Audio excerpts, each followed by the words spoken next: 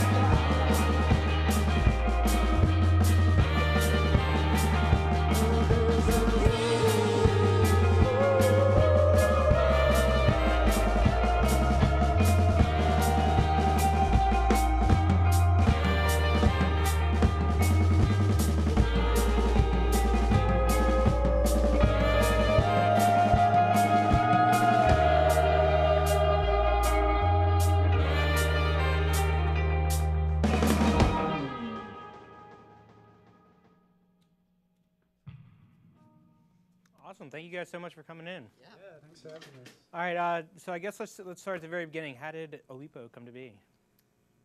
I think it initially started out of some home recordings I was kind of doing, and slowly added everybody else into the equation, and now it's more of a full band thing.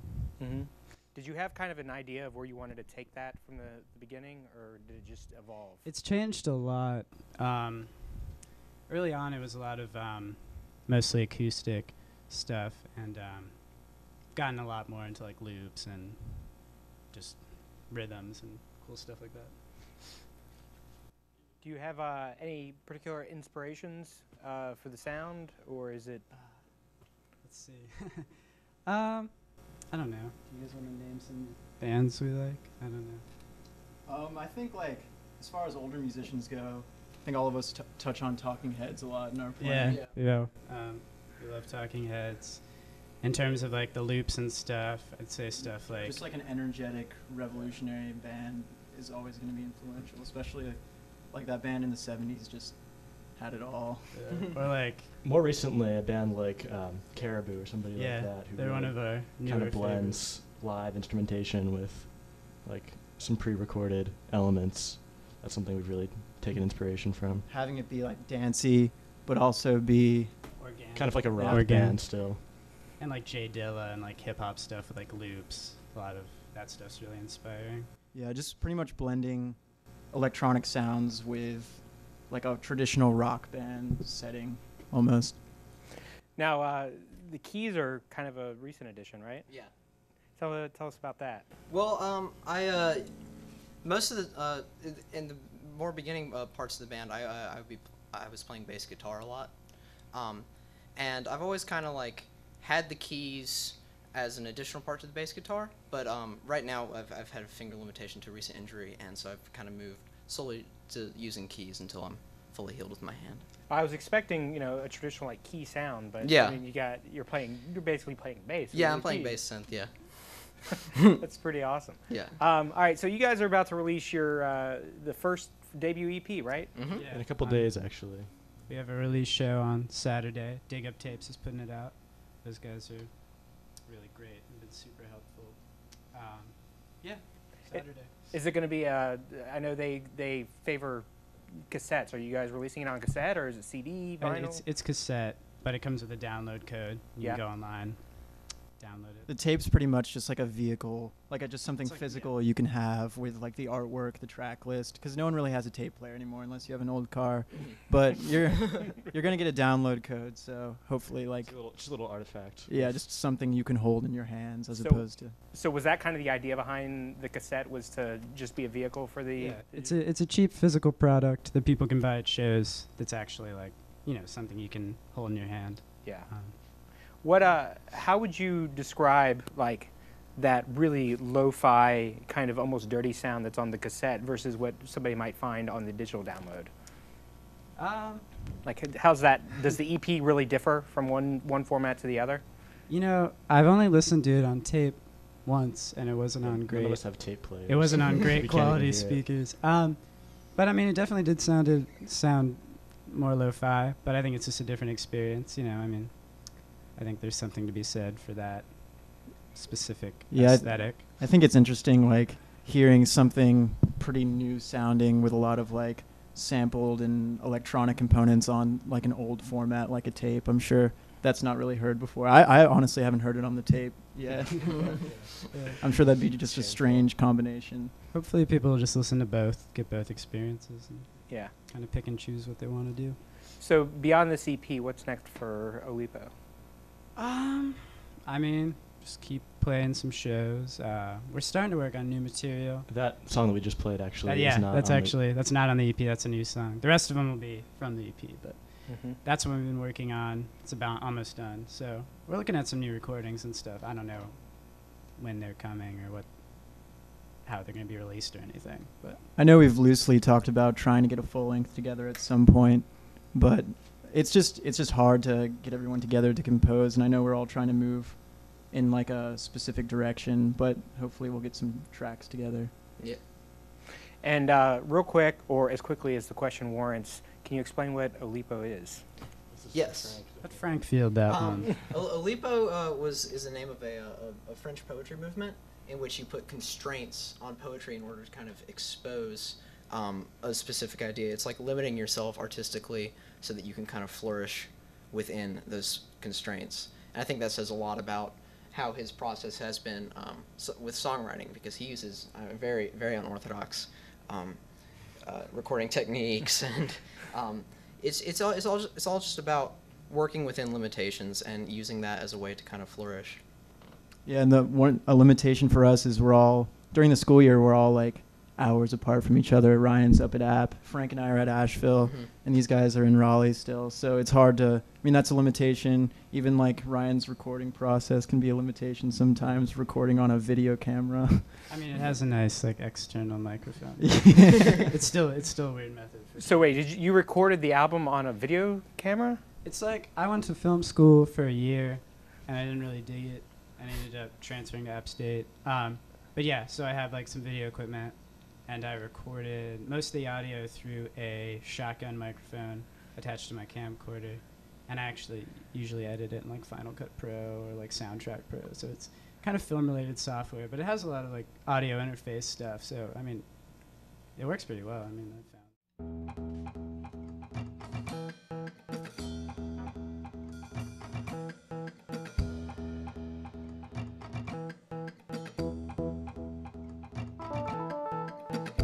Have you seen enough?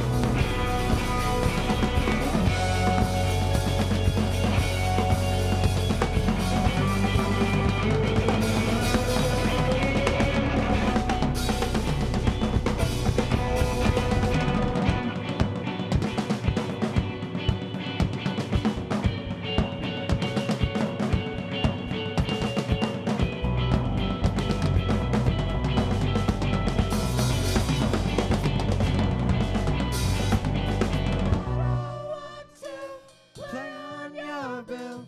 I